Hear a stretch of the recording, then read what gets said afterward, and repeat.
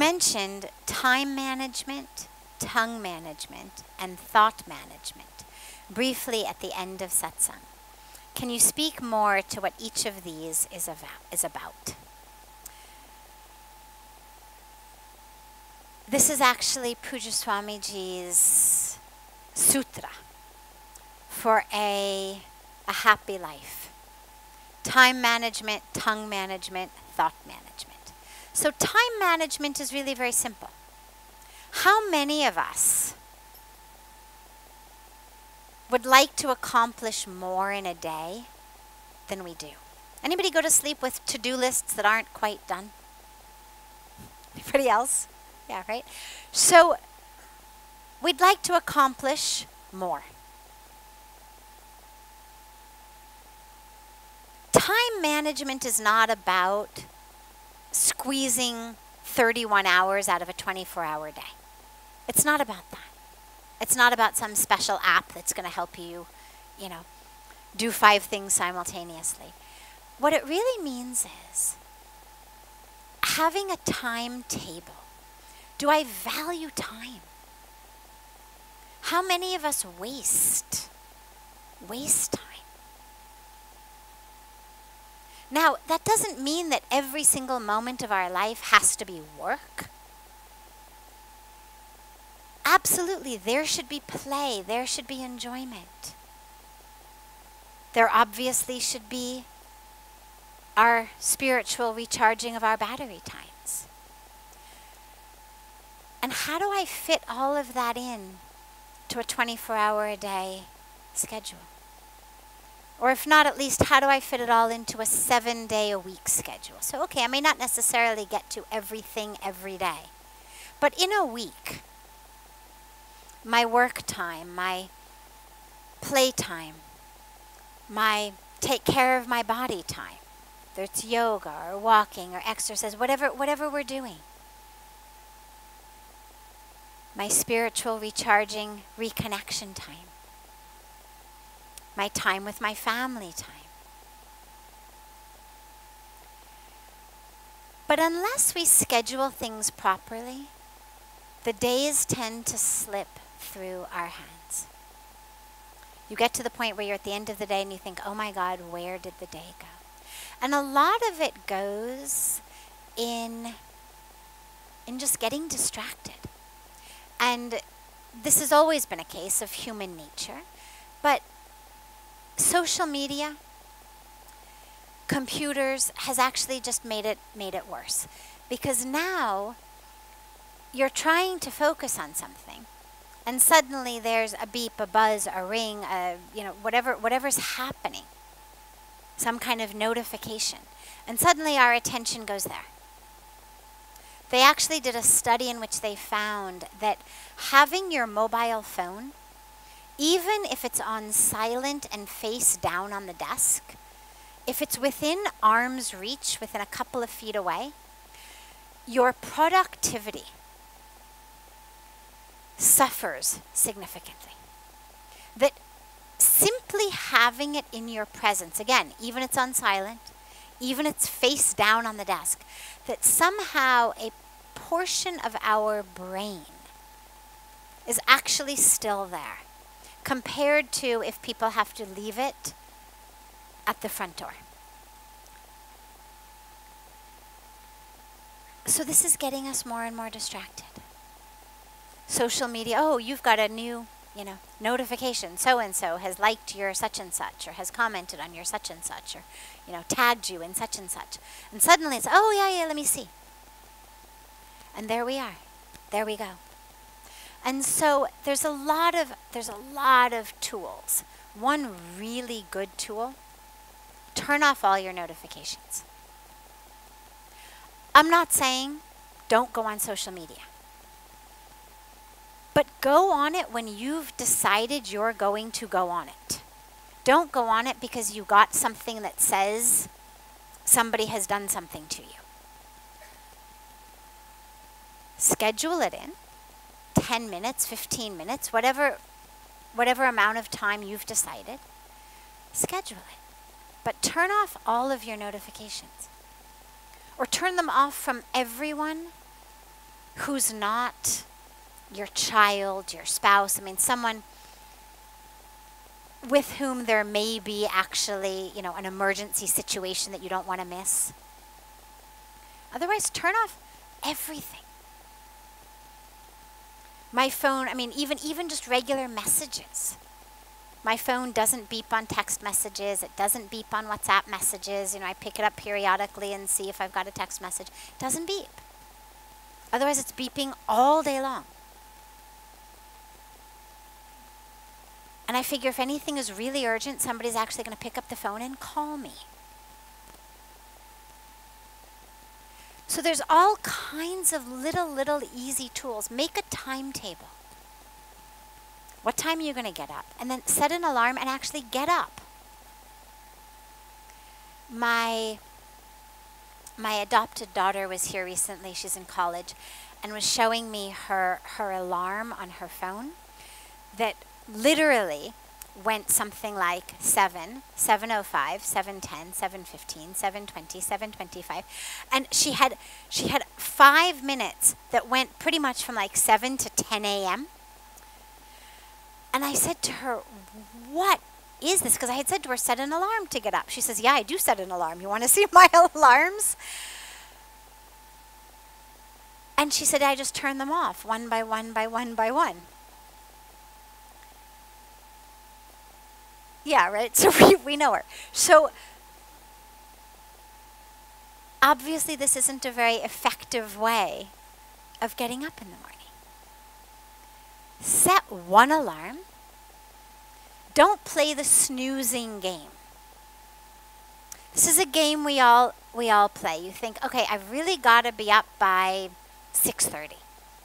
I'll set my alarm for 6:15 so that I have that sense of snoozing it until 6:30. And it gives us this kind of sort of internal pleasure of I've gotten more sleep. But actually you've gotten 15 minutes less sleep. And you've trained your brain. You've created a sanskara. We were talking last night about sanskaras, grooves in our psyche that says, I don't do anything on time. I hit the snooze button every day. And that's a sanskara that goes in. Now, you've played a game with your alarm clock, but that actually stays with you in the rest of your life. Instead of that, set the alarm for 6:30 instead of 6:15, and then get up. Whatever time you've actually got to get up, set one alarm for that time. Put it across the room if you need to. And then get up. Otherwise, what ends up happening is actually really detrimental to our brain. It's not about 10 minutes of sleep or even 2 hours of sleep. It's about what starts to happen in our brains. There's a term in psychology called cognitive dissonance. And what that means is that my thoughts and my actions need to be in concert. They need to align. Otherwise, it creates dissonance. It creates discomfort within me. So, for example, if I smoke cigarettes, but I know that smoking cigarettes is wrong, that's going to create discomfort in me. And so we do whatever we need to do to alleviate that discomfort. So first, I'm going to start to try to quit smoking. I'm going to try. Maybe I can't quit smoking. Slowly, something very interesting happens. Slowly, I start to say things like, well, anyway, it's not so bad for you. That's just propaganda of the, health department because they don't want to see these good companies prosper. And, my friend's grandmother lived to be 95 and she smoked 3 packs a day, right? She smoked into her coffin. We hear all kinds of stories because our brain, our thoughts now, if I can't change my actions to match my thoughts, I'm going to change my thoughts to match my actions. So I think cheating is really wrong. I'm having an affair on my spouse. I feel horrible about it. I'm overcome with guilt. I decide, forget it. Never going to see that other person again. But then again, I find myself in bed with that other person. Again, I feel horrible. I say, no, I've got to stop cheating, got to stop cheating. But if I find myself over and over again, back in the arms of the person I'm having an affair with, eventually what's going to happen is my brain is going to start to say, well, my husband isn't nice to me anyway. And, actually, I'm a much nicer person now that I'm having this affair. See, I used to yell at him all the time because I was so frustrated and annoyed. Now, I'm actually much nicer to him. So actually, it's kind of helping our marriage. I mean, you see the games our mind plays. And they play it because of this thing called cognitive dissonance, that it's really important for my mind and my thoughts to be in alignment. And I mention this when we talk about time management because, or with anything important to you in your life. If you decide, I'm going to get up earlier in the morning, I'm going to be sincere in my seva, I'm going to meditate, I'm going to stop eating meat, I'm going to stop taking drugs, whatever your thing is, and you don't do it, your entire mental process is going to change.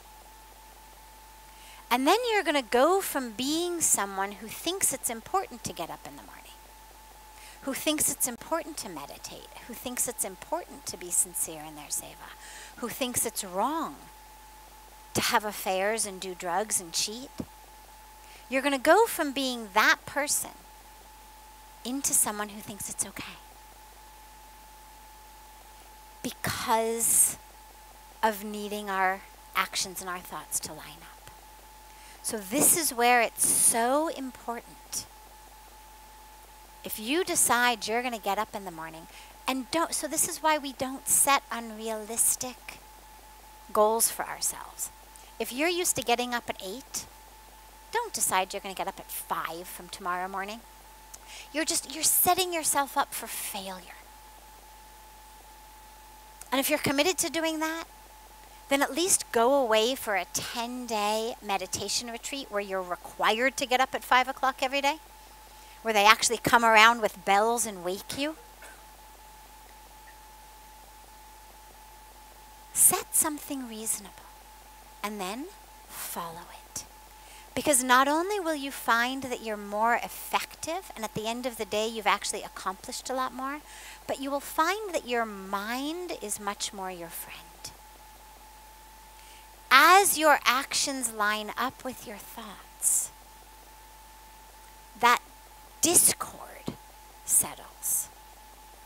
And there becomes an incredible amount of peace in the body. Not just from actually the new actions I'm doing. It's not just getting up in the morning that brings me the peace. It's that now I'm someone who does what I think is important. Instead of being someone who's lazy, someone who can't do it, I'm now someone who does do it. So that's where it's really important. Then, tongue management. So what we speak and what we eat. Both. Doesn't require that much elaboration. It's pretty self-explanatory. Think before you speak. You cannot take words back, unfortunately. Google has now come up with this great feature, right? For 30 seconds or something after you send an email, you can actually unsend it. Brand new feature. Great feature. Right? I mean, you send something, you realize, oh, I was supposed to attach that, I forgot to attach it. Or as it's going, you realize there's a typo. Undo, fix it. Or you realize that you've CC'd it to people that you didn't actually intend to CC it to, undo. Whatever it may be. But unfortunately, life isn't like that. You cannot undo what you've said. And so be really careful. What we speak, it's an energy into the world. Do you really want to put that energy out? And then, of course, what we eat. Are we eating in alignment with our values of peace? Are we eating meals that are the result of violence? Animals who have been killed. Animals whose breeding has caused climate change and environmental destruction. I mean, the meat industry, animal agriculture, which is the growing of cows and pigs and chickens for consumption, is the single greatest contributor to climate change. Single greatest contributor to deforestation of our rainforests. So even if on some level you are okay with violence to a chicken or a cow, are you okay with violence to the planet? Are you okay with violence to the future? Are you okay with violence to the starving children around the world? You know, 1 billion people, more than 1 billion people, sleep hungry every night. And the amount of grain that goes into the production of 1 pound of beef is 16 times the amount that goes into the production of 1 pound of pasta or rice or bread. So every time you eat meat, you're literally saying, I deserve the food for 15 other people. Let them die because I want to eat meat. Because all of that grain gets cycled through, right? I mean, the grain is fed to the animals. That's how it works. Cows, chickens, pigs, we don't kill them on the first day of their life. We fatten them up for several years. And the vast majority of what they eat actually gets digested and pooped out. So you don't end up with a grain of meat, a pound of meat to a pound of grain that goes in. For every pound of meat that comes out, you've got to put in approximately 16 pounds of grain. But if you were making bread, or you were making rice, or you were making pasta, it's a 1-to-1 ratio. Pound of grain, pound of bread. Pound of grain, pound of rice. Pound of grain, pound of pasta. So, are we okay with that violence? So, tongue management. And then, lastly, thought management. Thoughts, we were talking last night, thoughts are things. They actually go out into the world. There is an energy to your thoughts. They don't exist just in your skull. And they create. They create our actions. My hand does not just automatically rise up and slap someone. First, there's a thought. Who the hell do you think you are? How dare you? Bam!